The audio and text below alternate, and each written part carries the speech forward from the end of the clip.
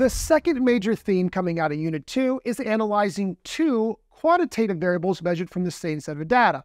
Again, this would be like taking a sample of frogs and looking at the lengths of the frogs, that's a quantitative variable, and the weights of the frogs, that's also a quantitative variable, again, values that are measurable and numerical based.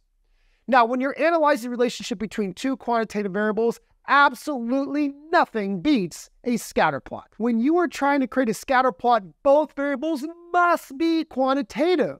Trying to make a scatter plot with categorical variables would be like me trying to make a mall look good. When creating a scatter plot, the one thing that matters most is that both variables must be quantitative. You cannot make a scatter plot with one or two variables being categorical. The variable on the x-axis is known as the explanatory variable, and the variable on the y-axis is known as the response variable. The explanatory variable is the variable whose values try to predict or explain the corresponding values for the response variable. When you are given or when you create a scatter plot, you're oftentimes going to be asked to describe what you see. In that description, you want to make sure you mention four really important things: the direction, the form, the strength, and any unusual features that you may see in that scatter plot. I also like to add a fifth component to that description, and that is simply describing what you see in context to the problem, meaning using the variables and the units that are present in that specific problem. Let's dive into each of those four components in specifics.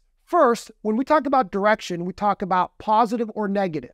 The explanatory variable on the x-axis is always increasing. If the response variable is also increasing, we say that that's a positive direction. If the response variable is decreasing as the explanatory variable increases, that is said to be a negative direction. Next up, we have the form. The form is basically what shape or what form you see those dots on the scatter plot creating.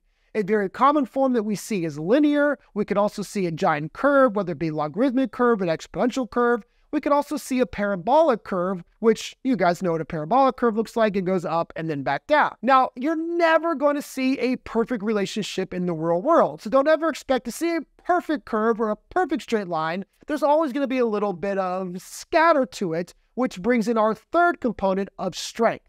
The strength of the scatter plot is how closely the points create the form that you see.